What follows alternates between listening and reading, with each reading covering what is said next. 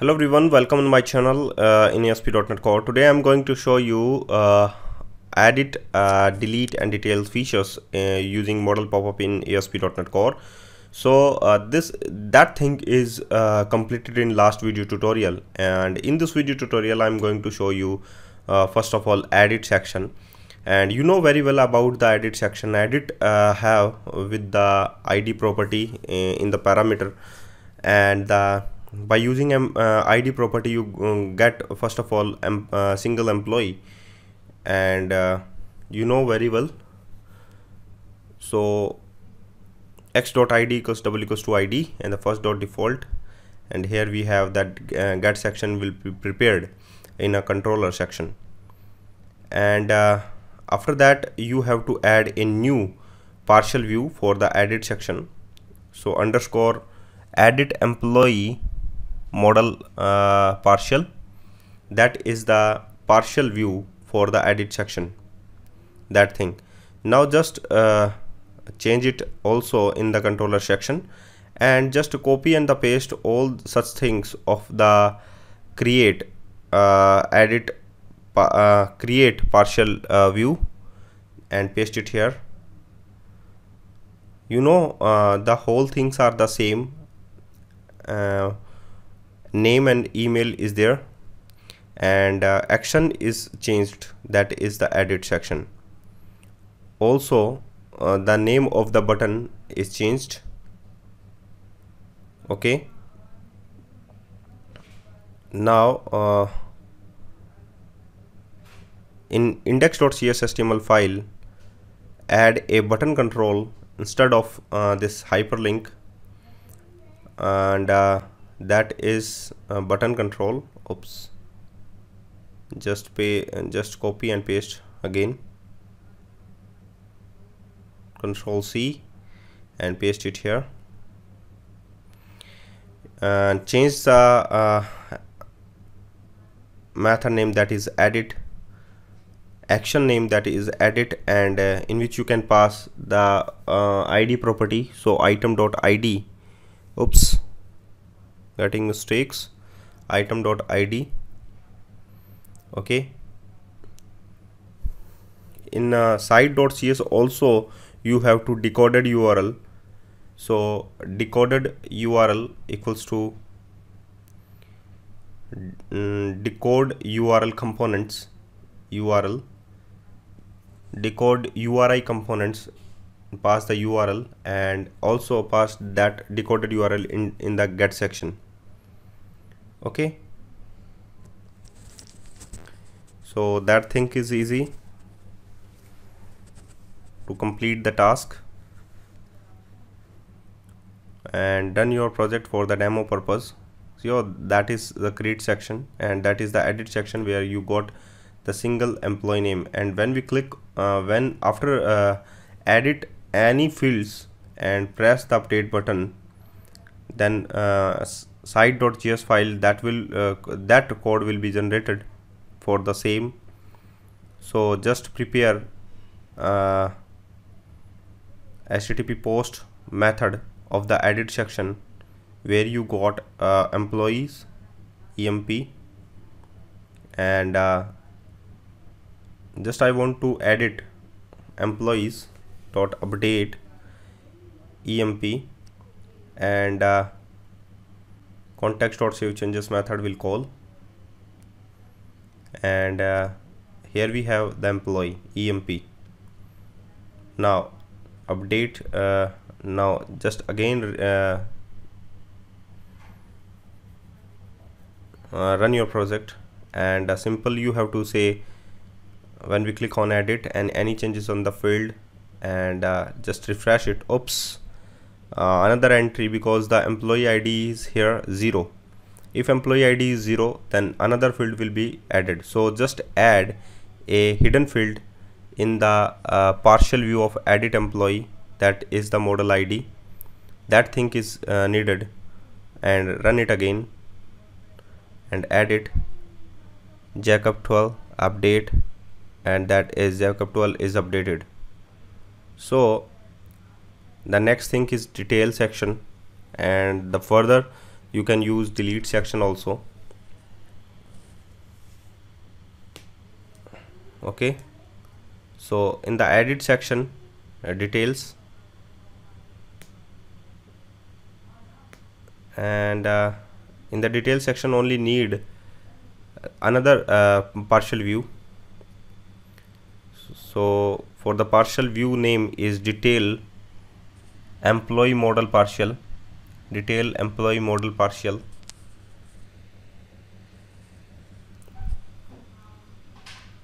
Okay, just copy and paste of the first of all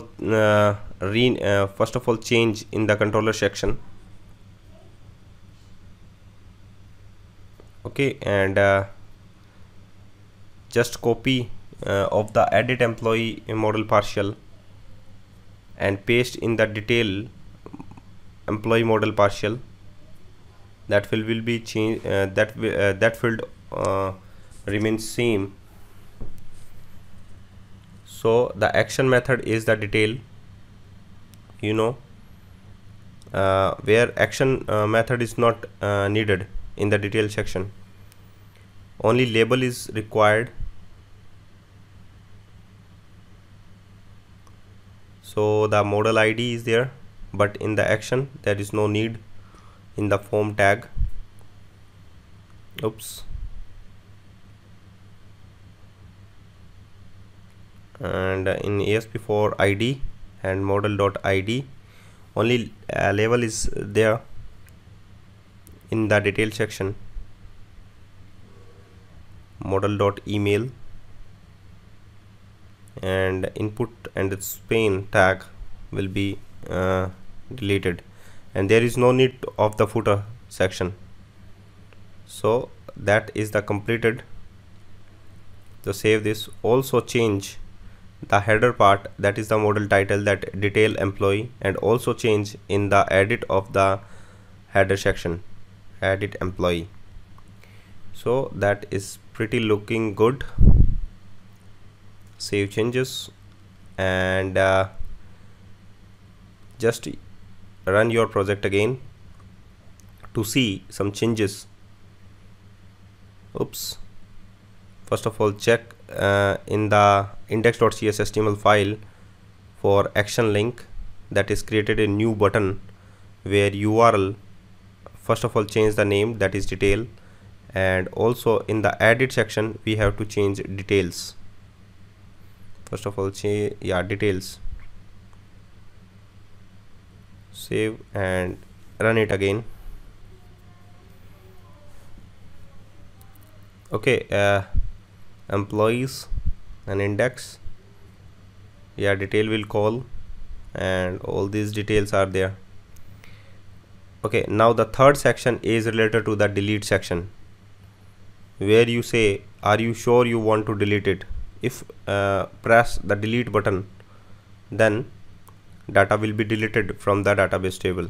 That is the similar thing with the edit and the delete. Only prepare HTTP get method and the HTTP post method, and the site.js file will be remain same, and also create the partial view for the delete section, where header and the footer is there, header, body, and the footer is there. So here we have the HTTP get method of the delete, and also add a new partial view for the delete. In the partial view of the delete section, a delete employee model partial, and in which you can add the detail section, detail employee. Just copy and paste in the delete employee partial. Just copy and paste in the delete section, and in the delete employee model partial add a two button for the delete, and also add a form tag, form action attribute, that is delete, where your HTTP post method will call, and add, that is that is already available in the edit employee. So just copy and the modal footer and paste in the delete. Just you can give the name that is delete. Okay, and also change the name of the header, that is the modal title, that is are you sure you want to delete. Okay,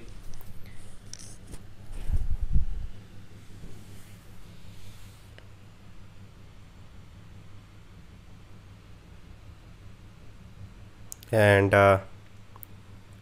that is the http get method of the delete, and you will prepared for http post method. And in the delete employee modal popup must to add a hidden field for the id property. So input type equals to hidden ASP4 modal id, where id will pass in the parameter as an employee emp.id. Okay, so prepare on the basis of the id you can delete employee.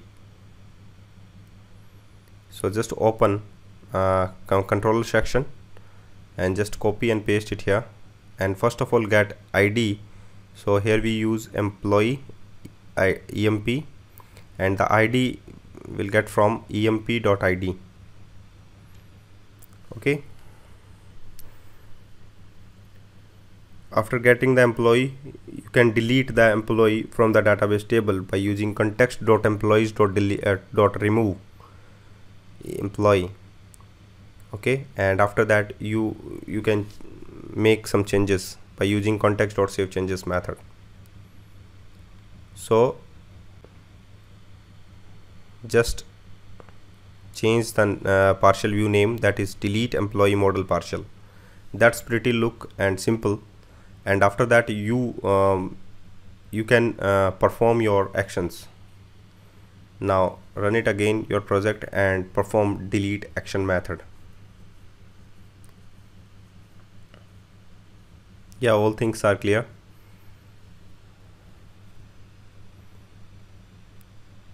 Employee and delete.